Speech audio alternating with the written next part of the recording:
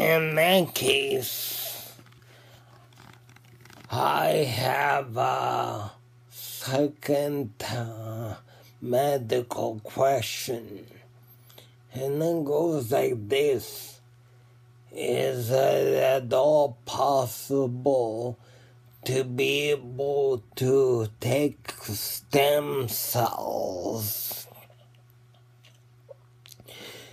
and use those stem cells, adult stem cells,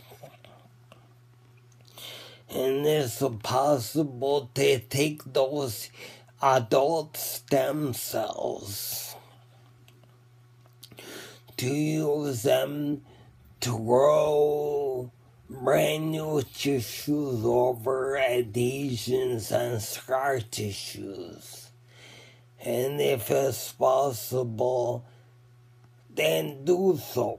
Use those stem cells to grow brand new tissues over scar tissues and adhesions, if that's indeed possible.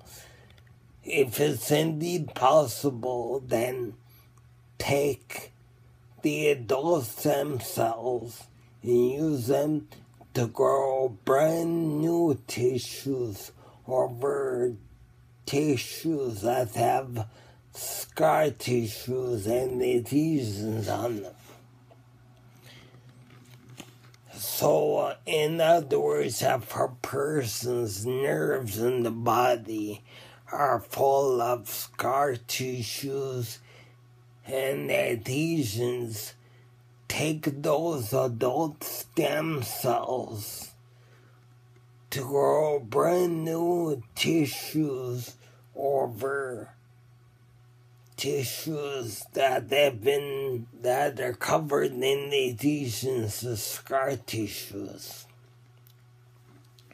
For example, if a patient, his nerves are all covered in scar tissues and adhesions, take those adult stem cells and use them to grow brand new tissues over the scar tissues and adhesions.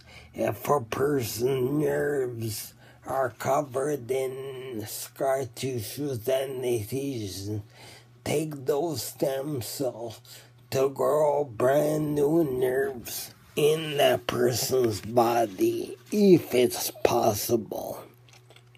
Thank you.